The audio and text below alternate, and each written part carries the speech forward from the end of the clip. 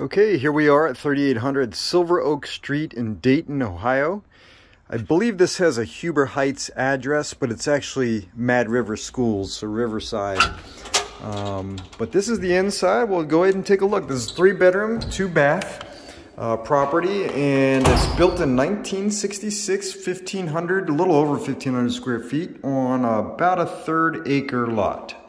So this is a VA-owned home, government-owned home, going through obviously a foreclosure type of situation.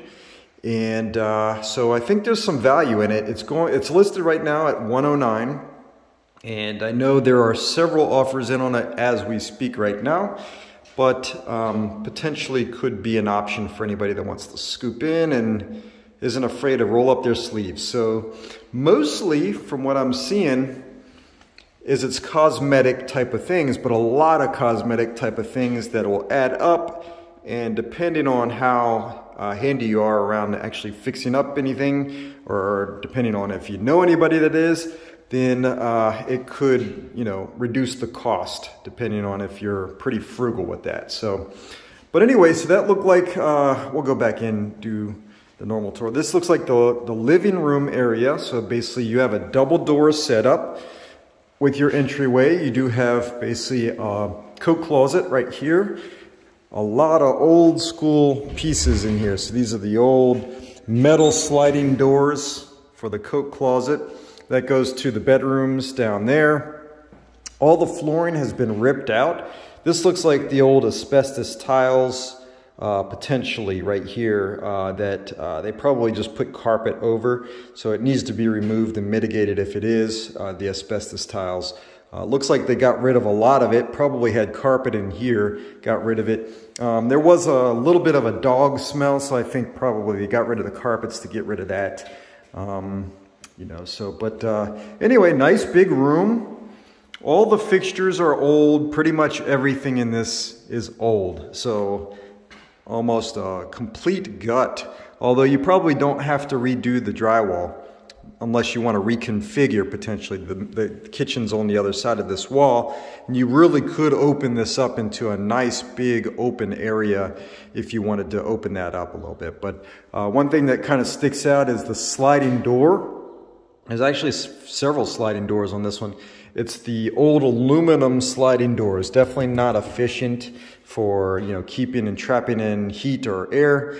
And then, it'll last forever pretty much, but they're not what most people want. They usually don't slide too well, and they're just old. So then you have like a bonus room in here. Kind of looks like to me like a dining room, and it has the sliding doors that you normally would see on a closet installed to go into this area here. So I think this is more like a dining room that leads to, with more sliding doors, aluminum sliding doors to the back area here. That's the master suite over there. So the master bedroom that does have an attached bathroom that leads out to this deck. Obviously needs some TLC. So pretty much needs all of it repainted, refloored, and looks like the windows are a little bit older. So these are aluminum windows as well.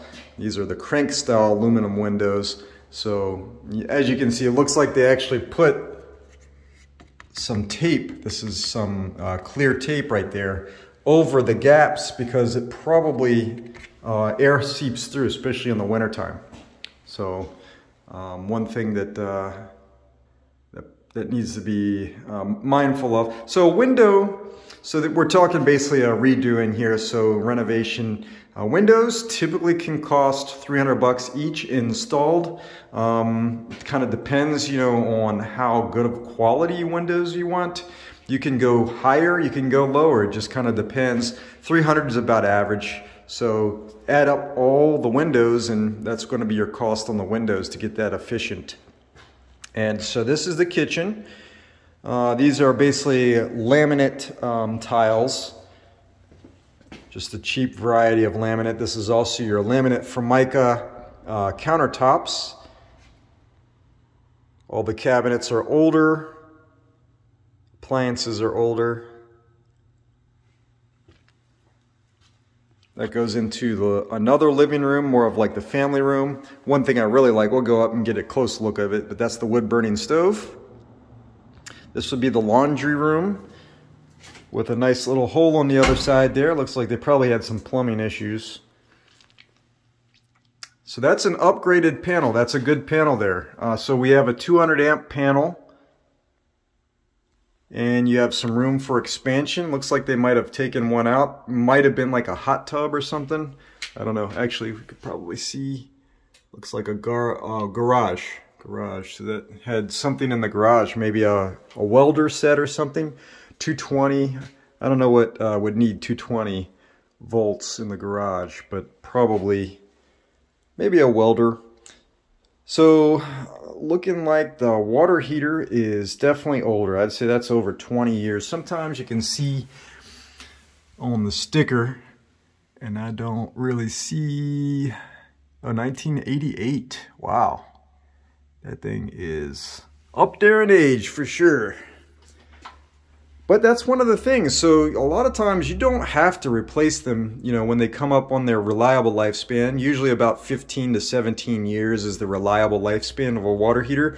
You know, but you can keep them longer. It's just you risk potential, you know, malfunction. And sometimes, you know, water heaters can do damage, especially if it blows, you know, through the inside layer and then it basically has a leak. Then you'll have a leak throughout here. And that can cause issues elsewhere, especially with carpet or flooring. And you're talking about scalding hot water, so you know this could be melting something that the water flows into. You know, kind of rare, I guess that would happen, but you know, obviously one thing to be mindful of. So this is a Kenmore. Also looks a little bit older. I'd say probably over 20 years on this one as well. Old Sears service, although, you know, Sears did go out of business, their service is actually still in business. So if you want to, and one of the better ones, in my opinion, Sears Repair, Appliance Repair, they're probably one of the better ones. I think they get solid ratings. I've used them in the past. I really like them. They'll pretty much do anything, dishwashers, refrigerators. So, missing some drywall. Definitely dirty, but everything looks pretty solid. I mean, I like to actually look at the wood. So that wood right there, it's actually a metal beam. That's an aluminum stud. So that's interesting. Normally houses don't have aluminum studs like that. So kind of interesting that they put that on there. You normally in a residential house have wood beams and studs. Aluminum is typically for your commercial outlets, and mainly because, you know, wood is I think, in my opinion, more solid than the aluminum studs. They bend, you know, and then commercial buildings have the bigger solid iron, you know, and heavier metals, solid beams throughout, so you can kind of gut the inner walls with lesser materials like aluminum studs, even though they're very solid going straight up and down if you put something on top of it, but they bend very easily. So they don't shift too well. But anyway, so in the kitchen, this is a little eat-in area. Nice little fixture there above the little eat-in kitchen. So cabinets, you know, some people like to do a complete restyle on the cabinets. I actually like to reface and refinish the cabinets, which basically means you take off the front doors and then you basically repaint them and then put a new countertop on it, and it's fairly cheap to do that. That way you don't have to actually replace the entire cabinet. So these front doors can all be removed and you can put new doors on there that look nicer. This can all be cleaned out. Usually the cabinets have good, strong bones. You know, they're solid. You know, they're not going to fall down or anything. You put a new door on it, it can look like a totally different cabinet. So there's cheap ways to actually make it look completely different and better than actually replace all of the cabinets. Even on the end here, you know, it's got the old wood siding, but you can actually put new materials on the end of it to make it look a little bit more modern. So, But, you know, if you want to actually change the configuration, maybe put a center island in there or something, you know, that could be a different way to go about it. So, but anyway, that's the garage there.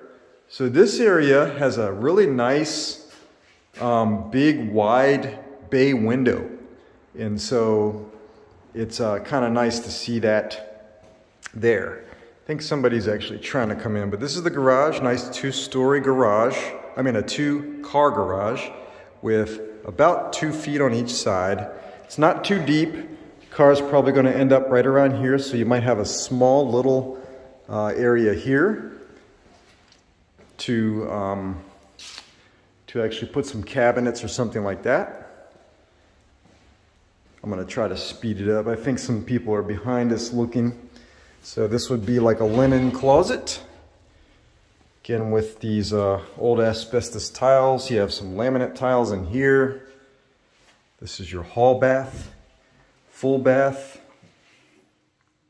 Everything has been winterized. Old school tile. We'll go into the bedrooms. So one of the smaller bedrooms.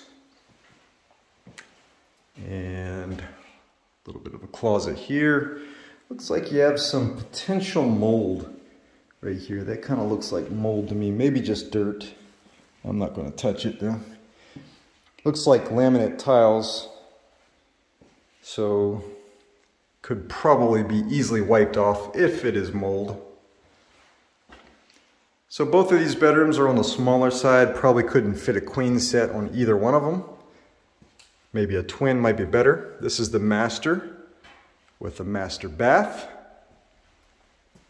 Walk-in closet. So there's plenty of space in the master. Master's a good size.